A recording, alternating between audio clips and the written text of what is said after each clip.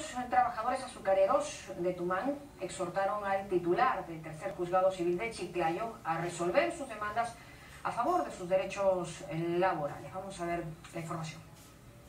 En Chiclayo, el titular del tercer juzgado civil, Torres, se reunió con representantes de los trabajadores de la azucarera Tuman, quienes ya llevan 90 días en huelga indefinida.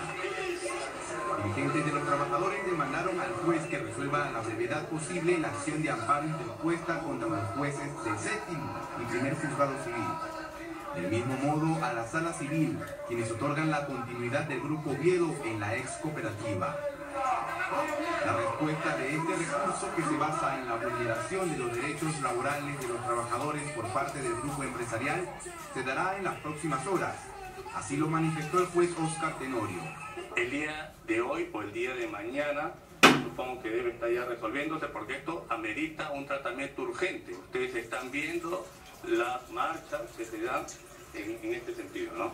Yo me estoy sometido únicamente a la Constitución y a las leyes. Por lo demás, también somos sensibles a estos conflictos sociales que aparecen dentro de la labor jurisdiccional, y en ese contexto macro es que vamos a resolver el tema. Finalizó exhortando a los trabajadores a mantener la tranquilidad a la espera de la respuesta de la acción de amparo.